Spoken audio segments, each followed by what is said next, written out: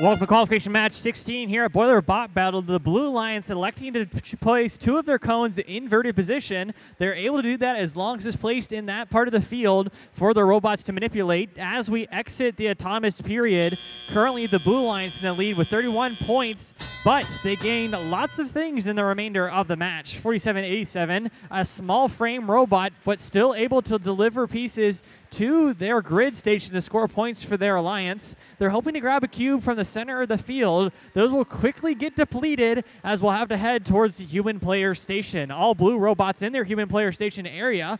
1741.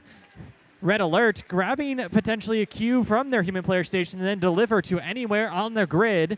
The amount of points is based on where you place the game piece and not which game piece it is. Anything you place on that bottom row is 2 points, middle row is 3, and top row is 5. Other ways to get points, you get 5 points for each link you create. So the Blue Alliance has 1 link at the moment. They'll need 4 more of those at the moment to get that extra ranking point.